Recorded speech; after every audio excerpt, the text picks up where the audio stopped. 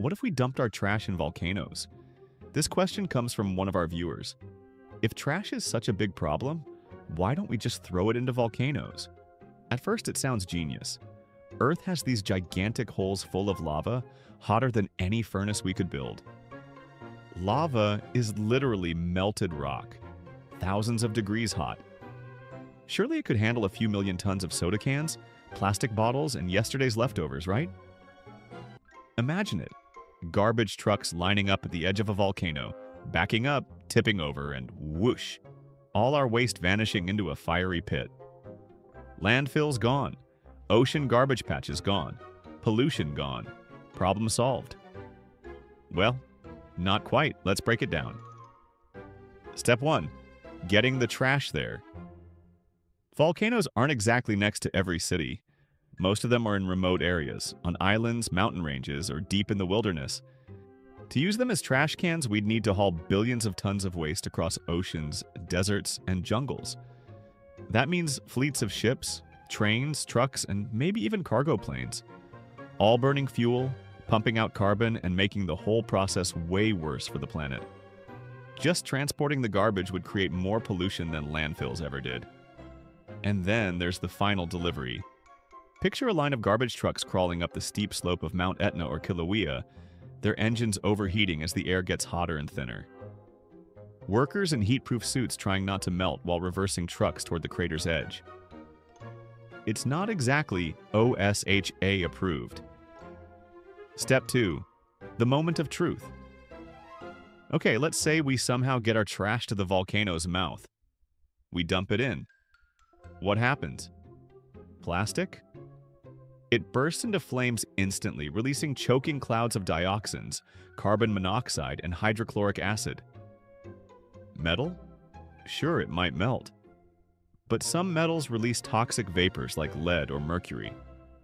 Electronics are even worse, batteries exploding, wires sparking, old phones and laptops burning into clouds of poisonous smoke. And here's the real surprise. Lava doesn't actually swallow things the way movies show. It's thick, sticky, and buoyant. Throw a car into lava and it doesn't sink. It floats, sizzling like a marshmallow on a campfire. Big chunks of trash might just sit there, smoking and releasing toxins into the air without ever disappearing. Step 3.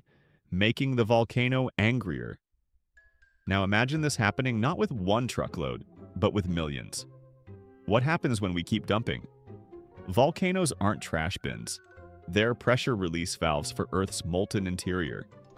Clogging them with piles of cooling junk could block vents, trap gases, and trigger unexpected eruptions. Instead of solving pollution, we might end up causing explosions powerful enough to flatten nearby cities. We'd be trading landfills for lava bombs? Step 4. The big picture. Let's say, somehow, we manage to avoid eruptions. Even then, we've created another global problem. All that smoke, all those chemicals, all that carbon dioxide released by burning trash, straight into the atmosphere. Volcanoes already produce natural emissions when they erupt. Add billions of tons of garbage fires on top of that, and we've just supercharged global warming. And here's the kicker.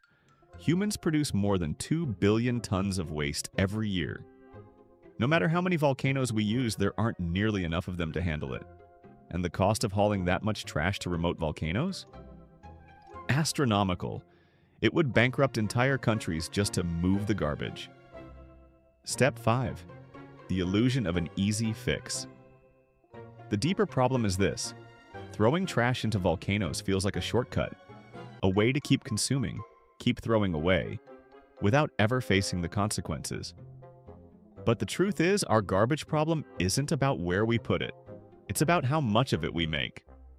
If tomorrow every country started tossing waste into volcanoes, we wouldn't be fixing pollution. We'd just be moving it, from the ground into the air, from the oceans into the sky. The trash wouldn't disappear.